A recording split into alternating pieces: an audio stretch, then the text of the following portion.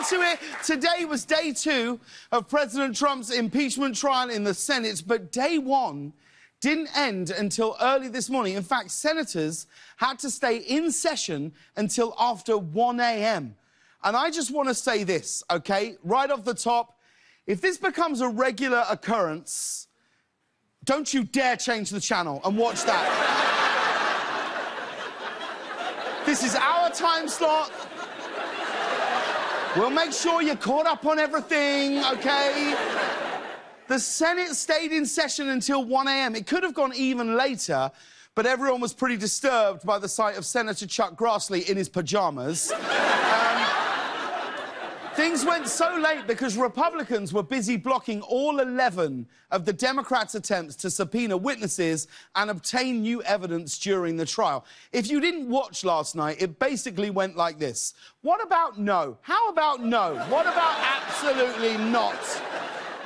Republicans started the trial by refusing to introduce evidence or hear from witnesses, which is like me throwing a Super Bowl party and then going, just a few quick rules, no food, no drinks, and no watching football. Meanwhile, today, a reporter asked President Trump if he will attend his own impeachment trial, and he had this to say. I'd love to go. Wouldn't that be great? Wouldn't that be beautiful? I don't know. I'd sort of love to sit right in the front row and stare at their corrupt faces. I'd love to do it. I don't know. Don't keep talking because you may convince me to do it. Trump's basically that guy in a bar who's like, yeah, hold me back. You hold me back. Why aren't you guys holding me back? The president seems a little confused. He said, wouldn't that be beautiful? I'd love to sit in the front row. He knows it's an impeachment trial, right? It's not a Justin Bieber concert. It's like... Moving on, there's an important weather alert to tell you about. Because of unusual cold in South Florida, the National Weather Service has warned people to, and this is true, watch out for falling iguanas. Yeah, now they're OK, but apparently, when the weather drops below 40 degrees, iguanas become less mobile and can fall out of the tree branches. So it's partly cloudy with a chance of... Oh, my God! Oh, my... What was that? Don't worry. It was an iguana. What the f***? Here's an idea. Instead of warning residents that iguanas may get too cold and fall out of trees, maybe warn the iguanas. Or better yet, just get them a nice sweater.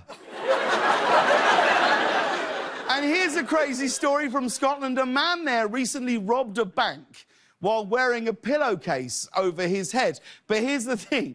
He didn't bother to cut out any eye holes. And as a result, he had to flee the bank, quote, very slowly, and was immediately arrested. Pillowcase closed. The man said that with his vision obscured, his other senses were heightened. For example, he sensed almost immediately that he was going to go to jail. When the cops finally caught up with the man in the pillowcase, they were like, freeze! Now take 2 steps to the side. No, the other way.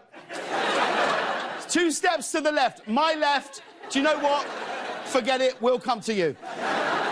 And finally, we wanted to tell you about this. A wedding in India was recently called off after the father of the bride and the mother of the groom went missing just before the ceremony, and it turns out they ran off and married each other. Yeah, and you thought the worst thing your dad could do at your wedding was dance. You have to admit, though, what a power move. Parents bailing on their kid's wedding and being like, oh, yeah, by the way, you're brother and sister now. I'll see you later.